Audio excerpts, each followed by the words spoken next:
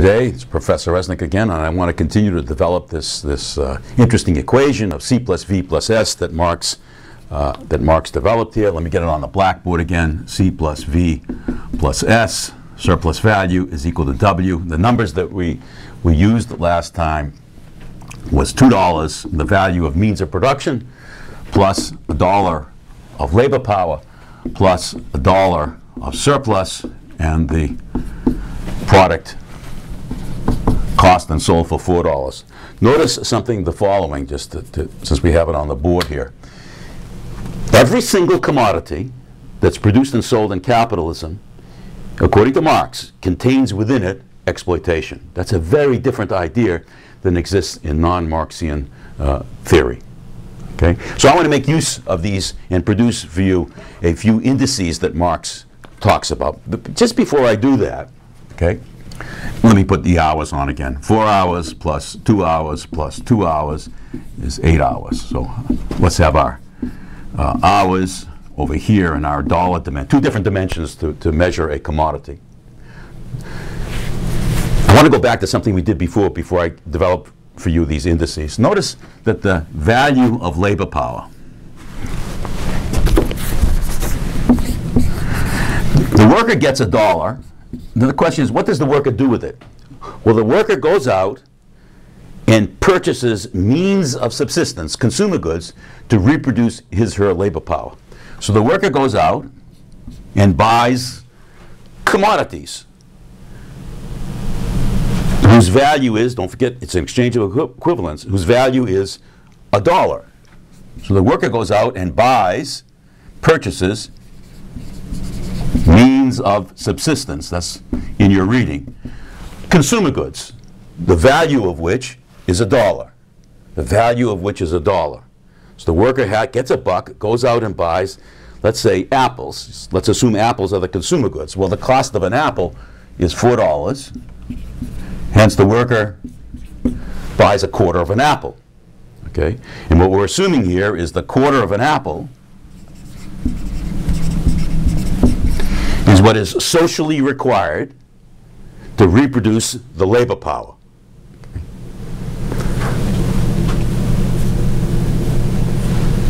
How much labor does it take to produce a quarter of an apple? Well, it takes 2 hours, right? So the value of the means of subsistence, this quarter of, the total value, or the 1/4 of an apple, it takes 2 hours of what? Necessary labor to produce the means of subsistence to reproduce the labor power which the worker is going to sell the next day to the capitalists. So I'm trying to show you, we're going back again, it takes 2 hours of necessary. The worker goes to work for 4 hours, use valued labor power. A portion of that is 2 hours of necessary labor. What is that? That's the labor required to produce the means of subsistence, the consumer goods, to sustain the laborer, that is to reproduce his/her labor power. And then the worker goes to work for 2 hours more above and beyond the necessary, doing that surplus. So another way of looking at this is the necessary labor, and here is your surplus labor. And this, again, is the labor already materialized in the means of production. Okay? So let me now develop, with all this in mind, let me now develop these indices. The first one is, not in order of necessary importance, but the first one that Marx talks about is what is called a rate of exploitation, which is the relationship of your surplus labor to the value of labor power, which in this particular case, in dollar terms, it would be $1 over $1, or 100%. The rate of exploitation. Okay? Let's use a more provocative term. This is the relationship of unpaid, which I developed last time for you, over paid labor.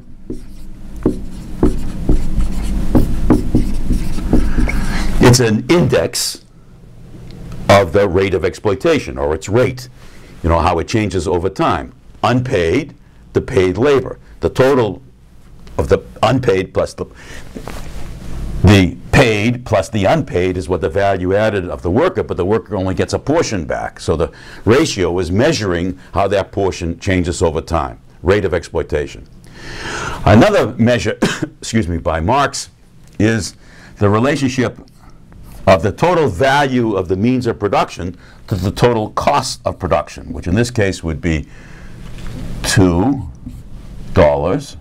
over $3, or 67%. Okay? So the first one, again, is the rate of exploitation.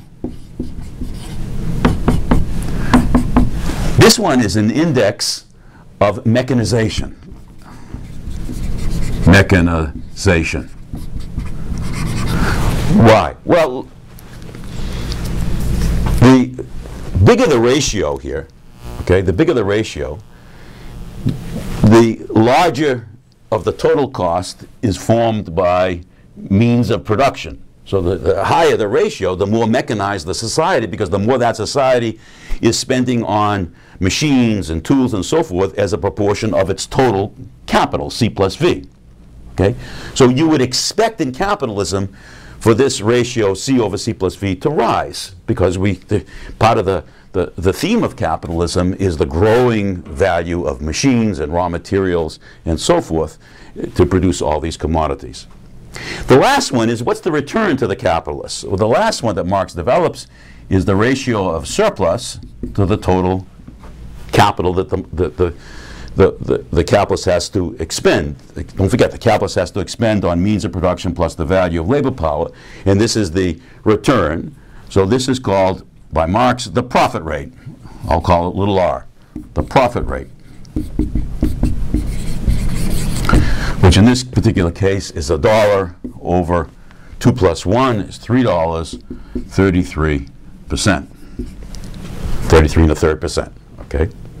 So, if the capitalist is successful, the capitalist would be putting in costs, C plus V, production costs, and getting out a higher and higher numerator. The profit rate would be going up. It's an index of success if that rate of return to the capitalist is increasing. So these are your three famous indices, okay? And I just now want to combine them together in one kind of neat formula. And Marx didn't do this. An American Marxist did this formula. His name was, he died a few years ago, Paul Sweezy. So the next step is to combine these into one formula, which we'll find useful to analyze capitalism. So let me start with the rate of profit here. The rate of profit is surplus divided by the cost of capital.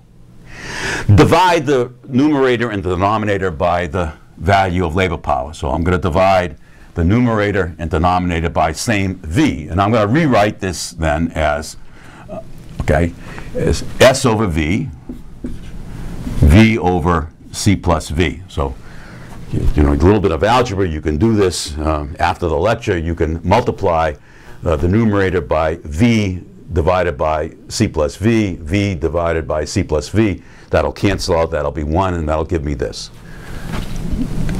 Add C and subtract C. So as you know from high school, C minus C is 0.